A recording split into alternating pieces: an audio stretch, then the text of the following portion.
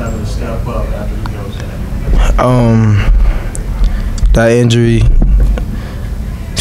that had me shook a little bit. You know, me and Jair, we've been through a lot, and we fought a lot. We fought together, and we've been DBs for a very long time. So that was kind of heartbreaking right there. But I mean, we have a lot of guys that can step up, and we prepare for anything. So. Trayshawn Smith coming in. Trayshawn Smith, he's a big time guy.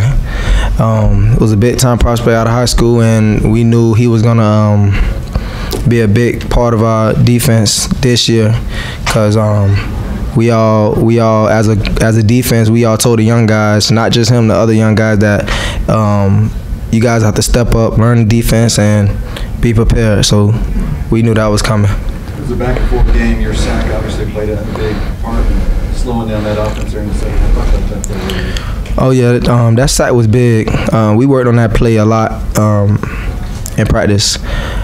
It was big for us, and I mean, it all paid off. Given your size, how do you hit that hard? I mean, I got a dog in me. It's a dog in me. I don't give up.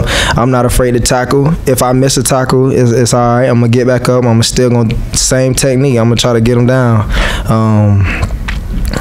Try to just be a dog out there. What was Purdue doing effectively when they were moving the ball and passing the ball effectively? What was going right for them and wrong for you guys?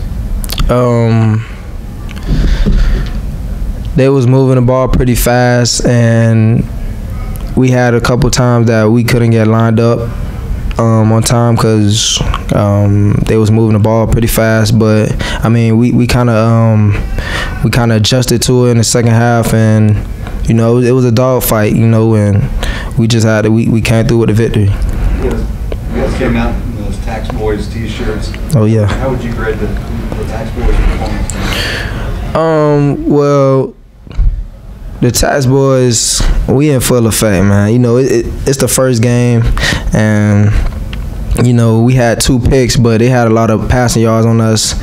We just gotta keep our head in the game and play. We had sometimes we had players not really looking at their man and trying to play the ball in the quarterbacks, reading the quarterback's eyes. But you guys gonna see a lot of the Tax Boys, and there's gonna be a lot of interceptions and takeaways. Trumaine, was there any panic or frustration on the sideline when you guys were down? We try not to panic.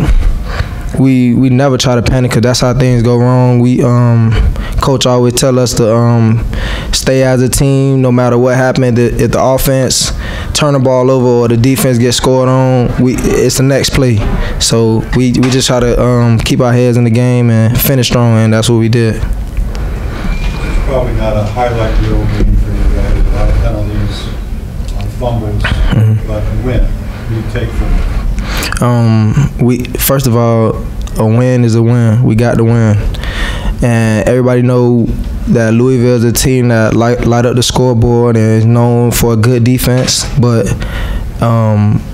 it's just week 1, you know, a couple errors, but we gonna get back to what we do, playing Louisville football. Stacey Thomas became an honorary member of the Tax Boys.